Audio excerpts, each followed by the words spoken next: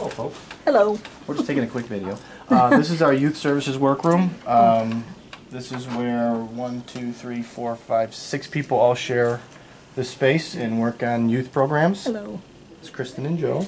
And what are we going to say? I'm going to guesstimate that this is roughly, what is this, like a 16 by 18 room? Something like that? 16 by 18. Okay. Okay. It basically looks like one of the rooms in my house, which is why I know the size, kind of, sort of. So, and is this is, how long has this number of people needed to work in this room, would you say? Oh. Anyone for the picture, ugly sweater picture? Please pass with your ugly sweaters. I would say I've been here going on 2.5 years, and I think they have all been in this office for the last 5 or 6 years. Okay. If not longer. Okay.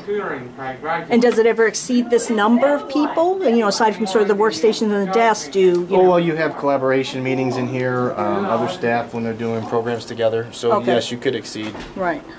So once again, in a pinch, if some other proper meeting room isn't open, people might kind of say, let's step in here for our 30 minutes or Yes. whatever it is. Okay. Got it. Thanks, Chris.